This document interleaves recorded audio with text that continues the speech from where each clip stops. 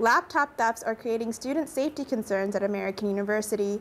15 laptops have been stolen since the beginning of the semester, and at least 40 since August 2011, according to Public Safety. Some laptops have been stolen from students' locked dorms. Ryan Anderson of Housing and Dining says that the Resident Hall Association has been working closely with RAs to increase safety communication with students. What we've been doing is initially, I think a lot of it is just increased communication to residents. So that involves, the RAs have floor meetings with the residents, particularly after a theft. They'll meet with the floor to talk about it and increase what each individual student can do. We've got increased signage, there's emails that are going out, newsletters, and a lot of that communication is centered around really making sure that residents are deadbolting their doors.